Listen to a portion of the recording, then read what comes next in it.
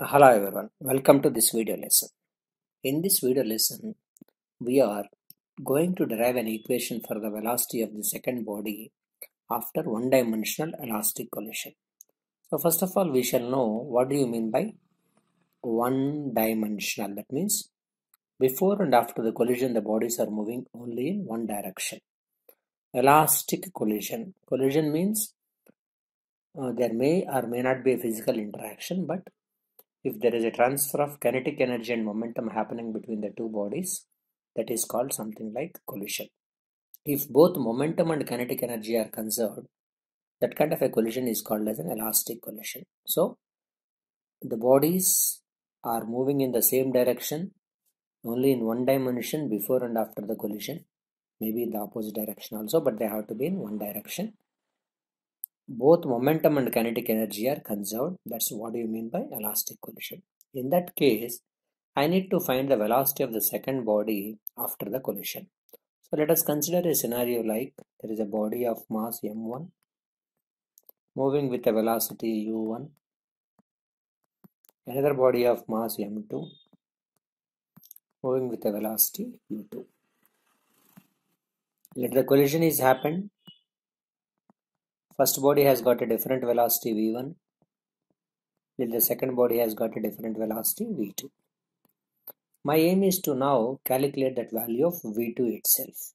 Anyway, being the collision is elastic, momentum is conserved. As momentum is conserved, I can write initial momentum of the system m1 u1 plus m2 u2 equal to final momentum of the system m1 v1 and m2 v2. Rearranging the terms, I can write m1 of u1 minus v1 equal to m2 of v2 minus u2. Let me call it as equation number 1. Being the collision is elastic, it's not only the momentum that is conserved, kinetic energy is also conserved. I mean to say, initial kinetic energy of the system equal to the final kinetic energy of the system. Initial kinetic energy before the collision, half m1 u1 square and half m2 u2 square, being u1 and u2 are the initial velocities. Final kinetic energies are half m1 v1 square and half m2 v2 square. Cancelling halves and again rearranging the terms, m1 of u1 square minus v1 square equal to m2 of v2 square minus u2 square. Let me call it like equation number 2. Dividing 2 by 1 gives a kind of an analysis. m1 of u1 square minus v1 square from the second equation. m1 of u1 minus v1 from the first equation here. m2 of v2 square minus u2 square from the second equation divided by m2 of v2 minus u2. m2s and m1s can be cancelled. This is in the form of a square minus b square, which can be written like a plus b and a minus b. That is u1 plus v1 into u1 minus v1, v2 plus u2 into v2 minus u2 divided by v2 minus u2. So these terms will be cancelled. You got an answer like u1 plus v1 equal to v2 plus u2. Rearranging the terms, we can get to a conclusion like u1 minus u2 equal to v2 minus v1. This is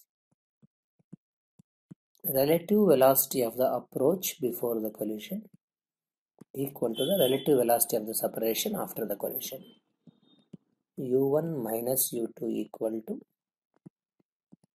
v2 minus v1. Now I want to calculate v2, so I shall eliminate v1. So I can write v1 as v2 minus u1 plus u2. Substituting this v1 value in equation number 1,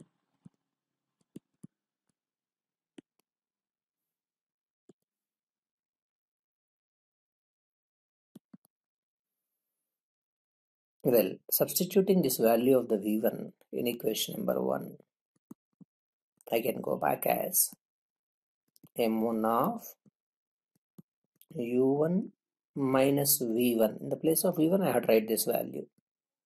What is that? v2 minus u1 plus u2, m2 of v2 minus u2.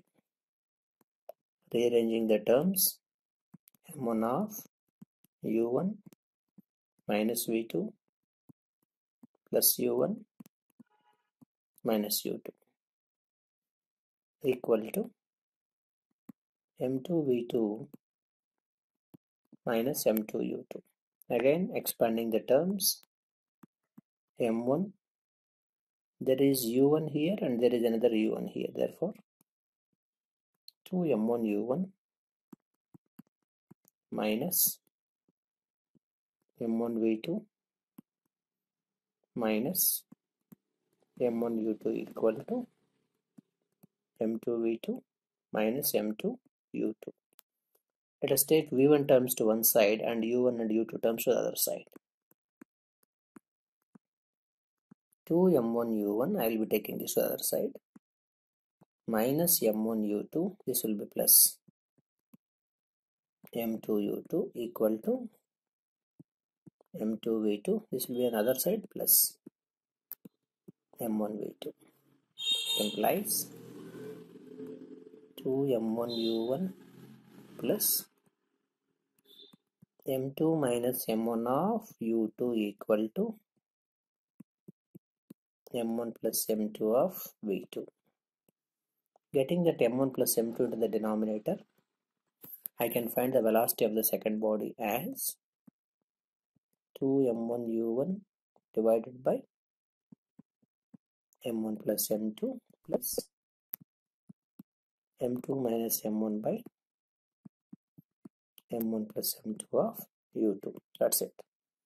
That's the equation that I want to derive as the final velocity of the body after one-dimensional elastic collision. This way, we can find the velocity of the body after one-dimensional elastic collision. In this derivation, we have assumed that both the bodies are moving in the same direction before the collision. If that's not the case, if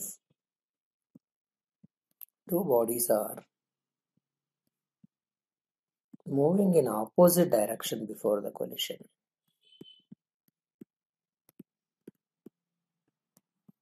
everything else could be the same. u1 I shall treat it as positive, and in the place of u2 I have to treat like a minus u2 and just get the same equation once again. That means in this place I will be getting a minus u2, or here I will be getting a minus. That's how I can solve the problem even if the bodies are moving in the opposite direction in the case of one-dimensional elastic collision. Thank you for watching. Keep coming back for this IIT-JEE and NEET Physics YouTube channel for more and more video lessons free of cost. Don't forget to subscribe. Thank you.